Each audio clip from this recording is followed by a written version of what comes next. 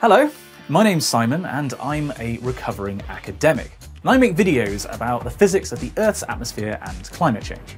This class is about how to talk to an audience about science, and specifically data-driven science, in an engaging way.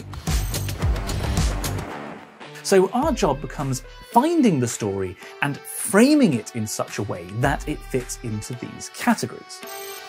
The fundamental thing to keep in mind when writing a story is giving your audience a reason to continue with the story. I want to talk about the principles of presenting data and using visualizations.